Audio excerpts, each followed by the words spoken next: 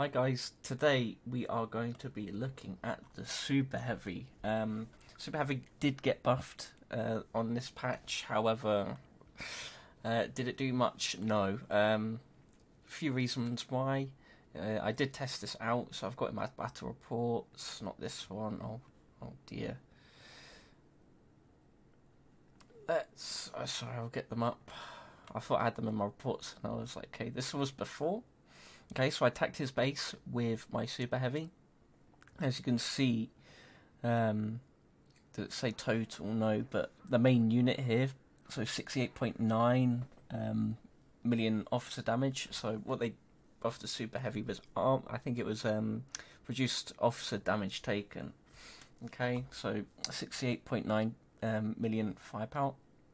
Officer damage, sorry, and then the unit damage 46.3 million, and as you can see, the base here did 28k, a couple bits and bobs from other units, and then straight after the patch, we can look at the same base. So nothing changed, no upgrades, no nothing. We can click on it.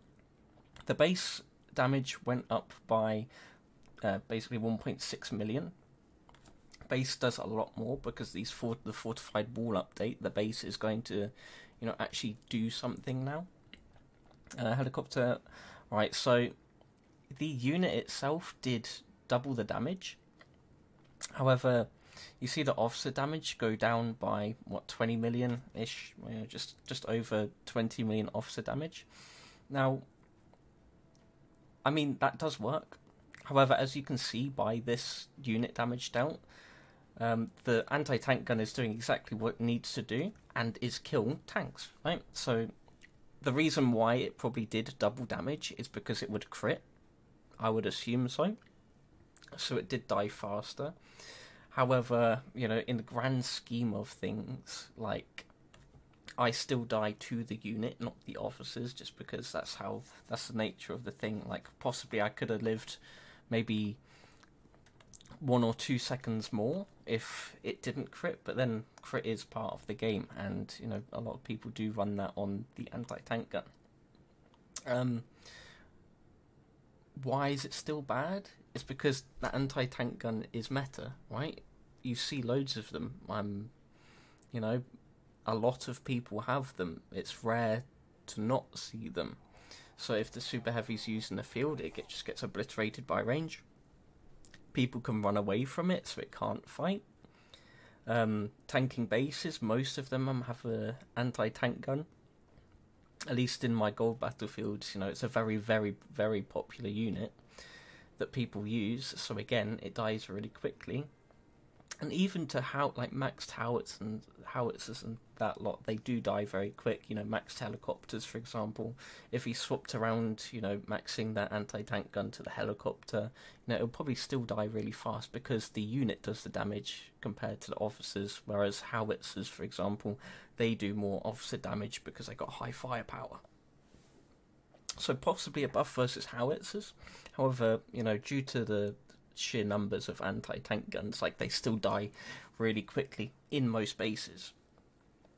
In that regard, because the anti-tank gun is meta, the Super Heavy is way down.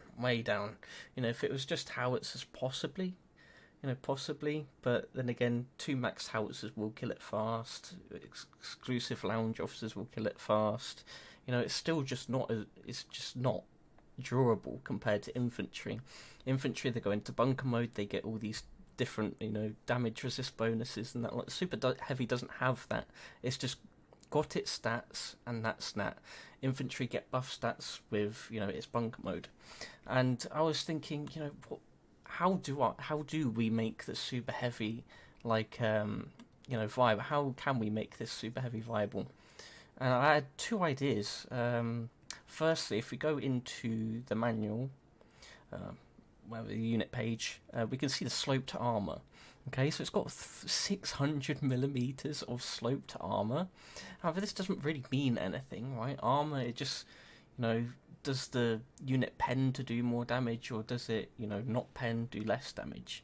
That's the only real factor that sloped armor has. If it pens, it does 150% damage, I think. So it's like a crit if it pens. If it doesn't pen, I think it does 50 damage. I can't remember what it says. I think that's what it is. So if anyone can tell me, let me know in the comments. I'm pretty sure that's how it works. And sloped armor.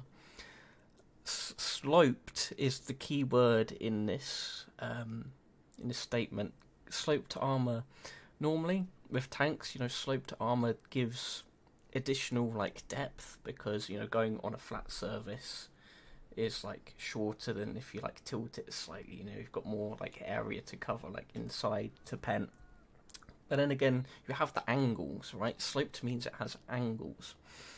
It can bounce. It can bounce shells. How about if it doesn't pen it, it bounces the rounds. Then light tanks just bounce off the side of it because it can't. It can't penetrate. It doesn't really do any damage. Maybe if it doesn't pen because of this sloped armor, the damage goes way down. It might work, against howitzers, for example, because they don't pen anything. I don't think they have a pen depth.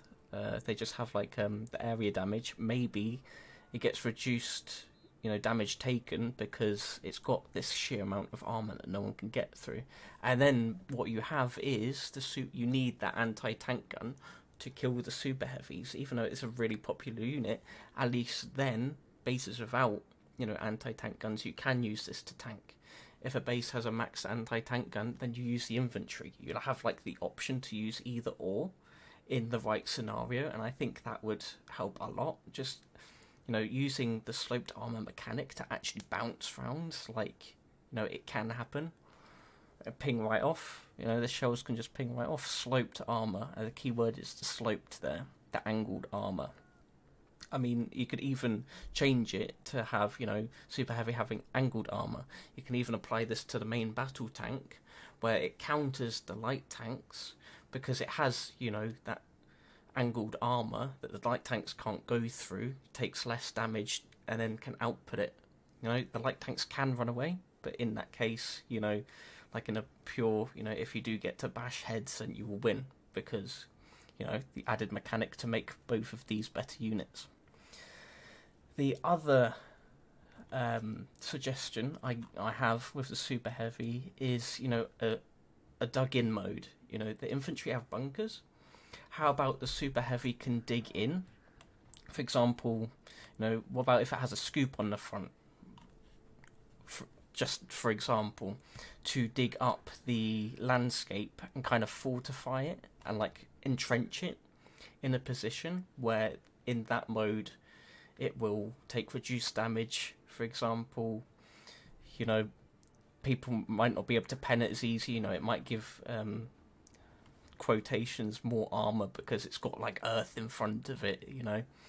Just a buff. A damage resist buff because it's entrenched. That would work because you can go up to a base and say it has a cast time. Maybe you have to take 4 or 5 seconds to actually dig in. That way it's kind of balanced because you can't just run up to a base, put it in that mode, attack the base straight away. Nothing they can do about it. At least if it has this, channeling period where it's digging in, people can counter, sat outside their base. It's kind of like a... it's not unstoppable because you have that period you can go out and kill it while it's setting up. That works. However, when it's set up, then it can't move. It can't move, can't do anything. It just sits there. It can target the base. It can shoot things in range, and that's it. With this damage resist buff because it's entrenched, I think that might be a solid idea. Because then you can run out with the super heavy. With your howitzer army group, maybe dig in front of the base, attack the base. Unit could possibly die still. You move on to the next base, stand in front of it, dig in. Just repeat until the super heavy dies. Like you would do with the infantry, have the infantry just stop, bunker in, take basically no damage at the moment. So if the super heavy can do that, I think, Bon Appetit unit is at least useful then in the tanking regard, like it is, meant to be. It can't fight anything, everything runs away, it's killed very easily by anti-tank guns right now, so it just needs that method of being survivable and being actually used to its purpose, tank bases, tank units, because it's entrenched. You can even put a line up entrenched and put houses behind, create a wall, and then people have to improvise, fly around the back with their helicopters, sloop all the way around with the light tanks. It just adds more tactics into the game by, allowing the super heavy to be used as a meat shield, because at the moment, it's a meat shield that doesn't shield. It's just meat. 3 kills, take them. So those are my 2 ideas on how to make the super heavy at least useful. I personally think they're good ideas. Otherwise, I wouldn't mention them.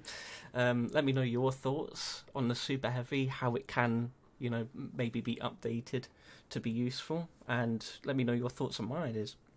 Because at the end of the day, discussion is always good, and trying to balance this game, make more tactics, it's brilliant. So, yeah, thank you very much for watching. Let me know your thoughts, and goodbye.